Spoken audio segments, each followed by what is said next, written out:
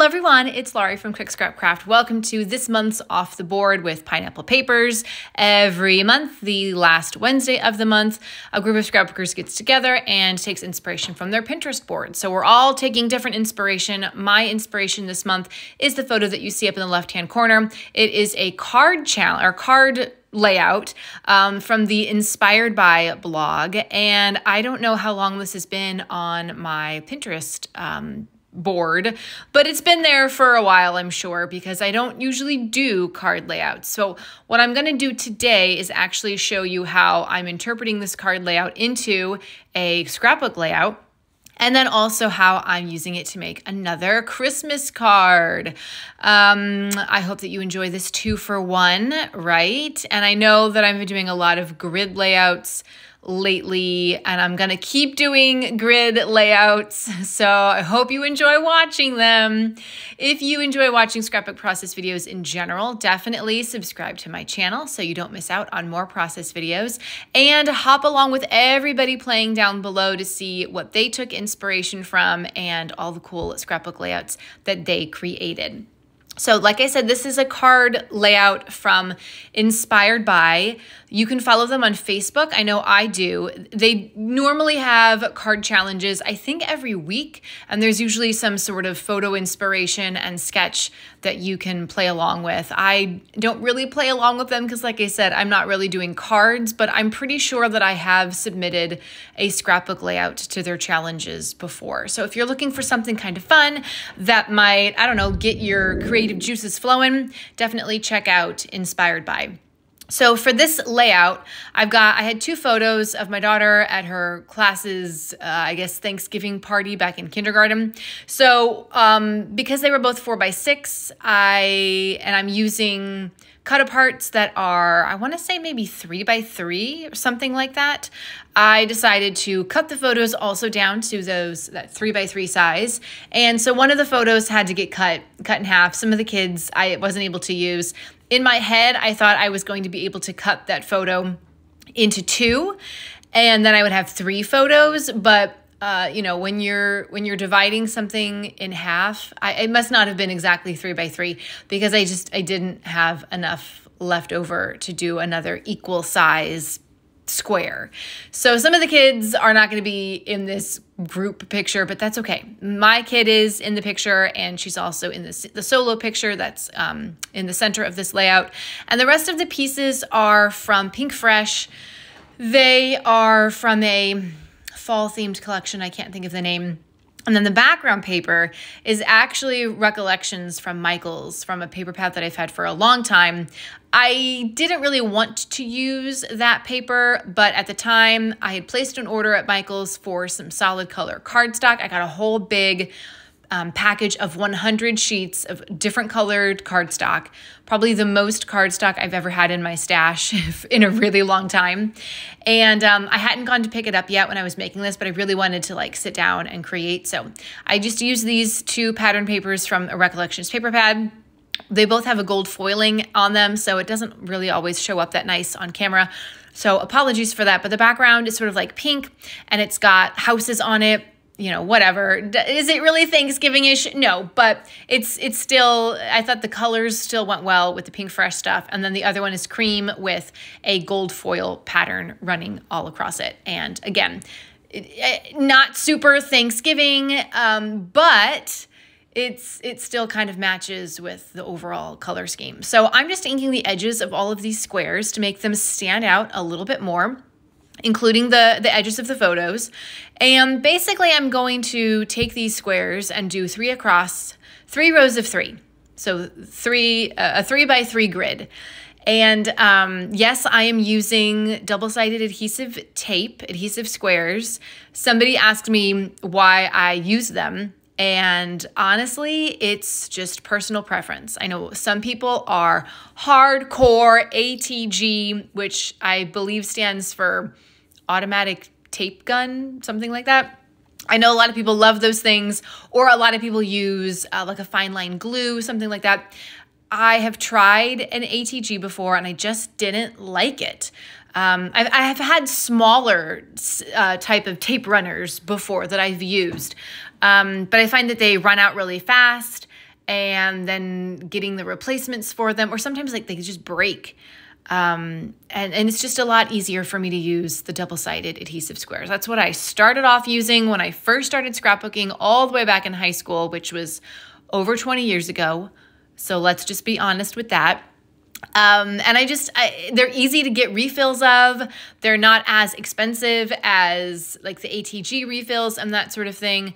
So that's why I use them. And I also like it because I can cut them down to size a lot easier. Well, I mean, I guess you wouldn't have to cut an ATG strip down to size. You could just put down as much as you want. But I like cutting my adhesive squares in half because then I use them, or it makes the roll last a lot longer if you're not using the full squares on the back of all the photos. So I'm just lining up my squares here. I have a bunch of fall embellishments that are from my stash, and I have them right next door to this layout here. I don't exactly know what ones I'm going to use, but I have an idea for the title. I got, as part of my February haul, someone gave me some stickers, and some of the stickers had words in them that said things like smile, fun, I think love was one of them. And because the card design had sort of a 3-line title, I thought I could use that idea with those word stickers and do a similar 3-word title on my scrapbook layout. So that's what I'm going to end up doing. So I've got my grid squares down, and I've adhered the cream colored gold foil to the very background 12 by 12 piece of pattern paper. And now I can start adding these little word stickers. And now my smile is a little crooked, and I will go back and rearrange that because I don't want it to be crooked. But I'm just kind of adding in some extra little phrase stickers down at the bottom. And it's almost like each of these squares is going to get its own, or it's going to be its own embellishment cluster. I think that when you're doing grid layouts like that, it's a lot easier and you get to use more embellishments when you just kind of separate it by each square. I feel like you can just do a little bit more. And I will say with that chipboard space that I put down on that bottom square, normally with a chipboard embellishment, I will use glue dots because it's just stronger for the chipboard.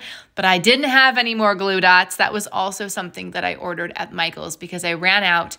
And like I said before, I just hadn't gone to Michael's to pick up my glue dots and cardstock. So I'm making do with what I have for this layout.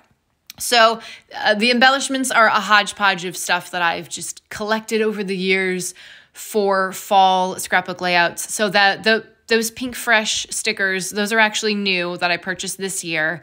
And then I have some stuff from, I think, P13, as well as I'm going to be using some enamel dots from Simple Stories.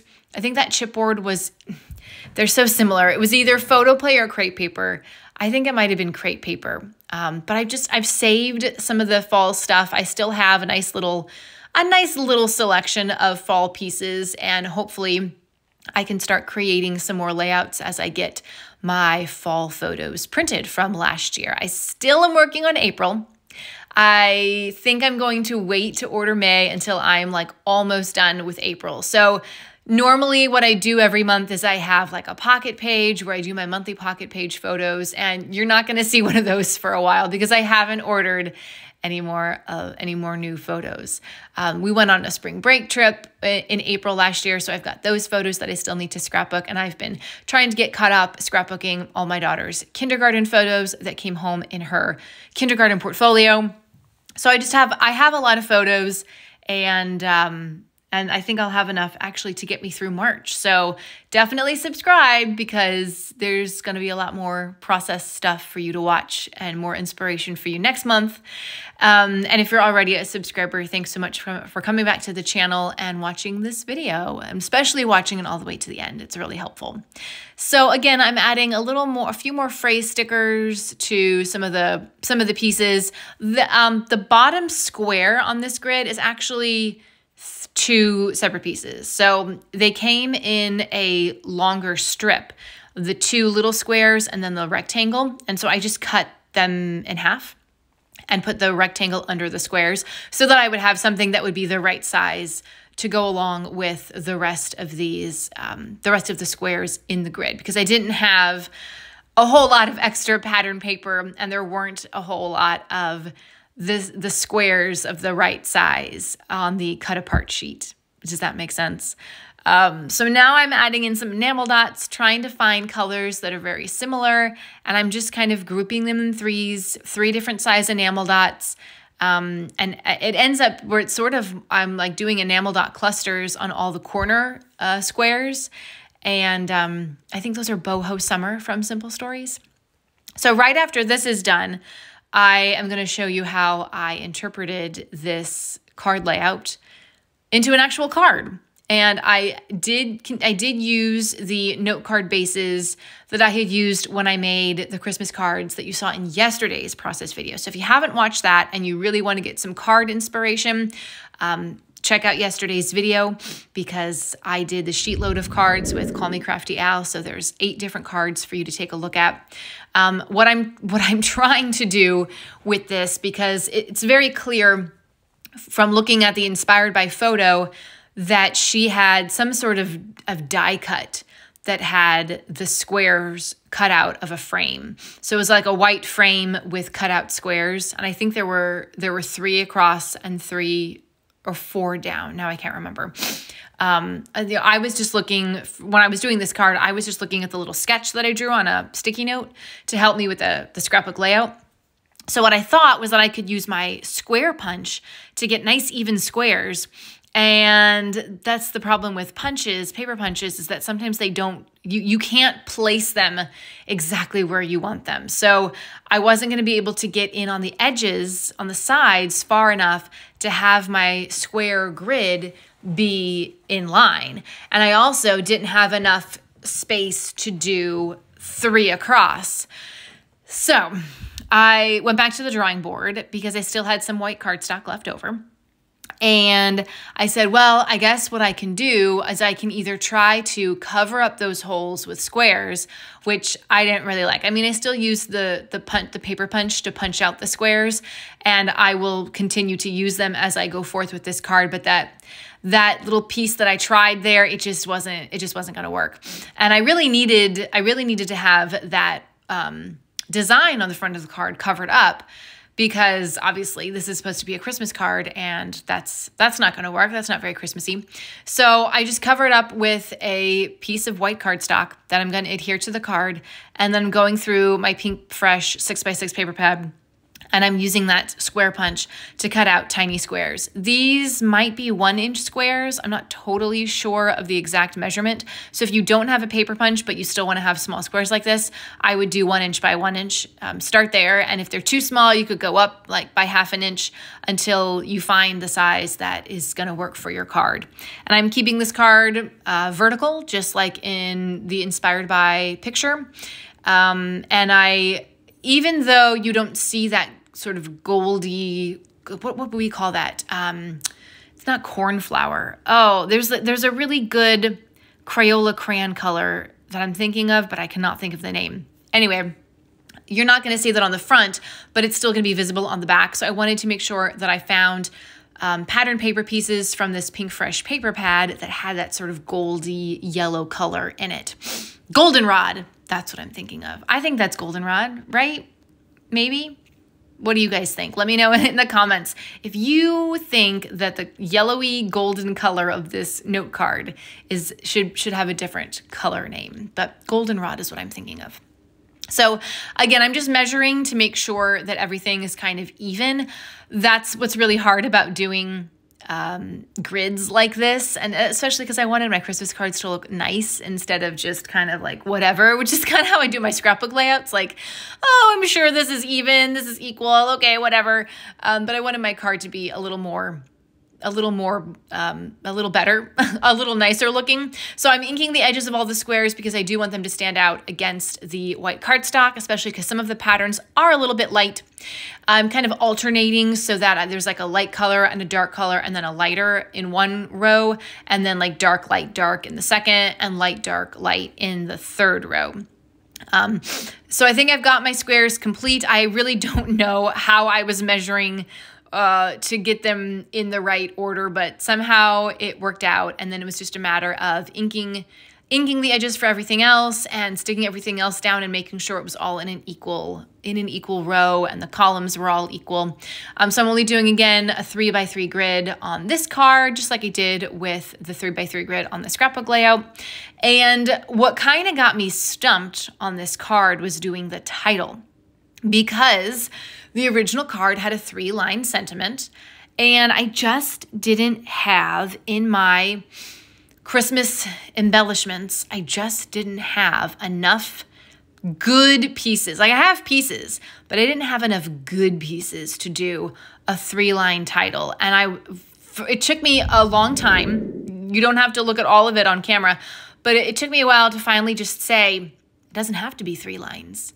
Just because the original card design had a 3-line title doesn't mean that I have to do that. So, you know, here I'm kind of playing around with some of the embellishments, like maybe I could make this work, but I just wasn't liking the stuff that I had enough to put it in a group of 3. Maybe if it was on a layout, yes, but on a small card, it was just gonna be too much, and it was gonna cover up too much of the pattern paper squares, which is not what I wanted. So instead, I cut out this little guy from the Pinkfresh Wood Accents, and I just used that. And that's the sentiment on my card. It's sort of offset. You'll see it in the close-ups coming. It's sort of offset, but that's the sentiment, and I just used one. And you can do the same thing too. You can interpret this card design however you want, whether you're doing a card or you're doing a scrapbook layout. I hope that this video was inspiring for you and that you try your hand at some Pinterest inspiration from your own Pinterest boards. And if you are playing along with us, please use the hashtag OTBWPP, which stands for Off the Board with Pineapple Papers. I'll see you next time.